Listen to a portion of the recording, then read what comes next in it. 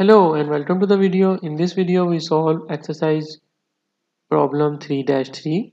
In this exercise we actually increase the simulation time from 20 minutes to 8 hours, but we made only single replication and rest of the values remain same as we did in previous exercises. Okay, let's jump to the arena screen. So here you can see the parts arrive to the system, drilling center and parts leave the system. Under part arrive to system, they are randomly distributed with a mean time of 5 minutes. Entries per arrival is equal to 1 and simply click OK. Under drilling center you can see each values are remain same as we did in the previous exercise, and then finally parts leave the system. This is the resource animation. Okay, so the timeline of the chart is actually changed from 20 minutes to 480 minutes.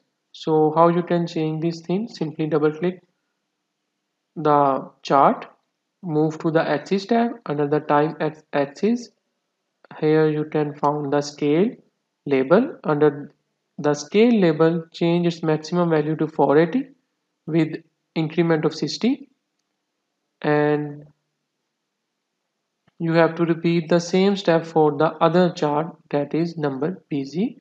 Move to the axis and then under the scale label change its value from 20 to 480 minutes and measure increment of 60 units and then simply click OK. OK, now move to the run setup or replication parameter, change its value from 5 to 1 as stated in exercise 3-3, and the replication length is now 8 hours instead of 20 minutes, and hours per day is equal to 24, and then simply click OK. And now let's run the simulation.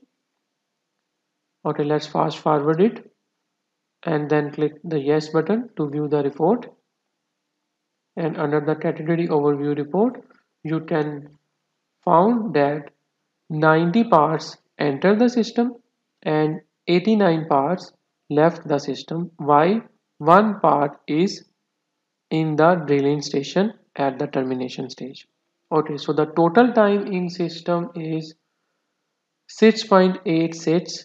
Average time for total time of the system is 6.86, and maximum value or the maximum time for entity remains stay in the system is 18.73. So this is the maximum value, this is the minimum value, and this one is the average value that single entity can stay at the system.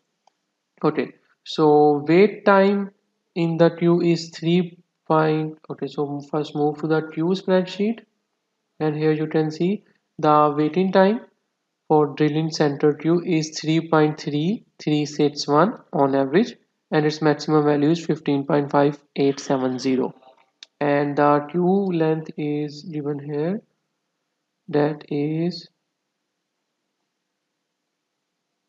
here is queue length.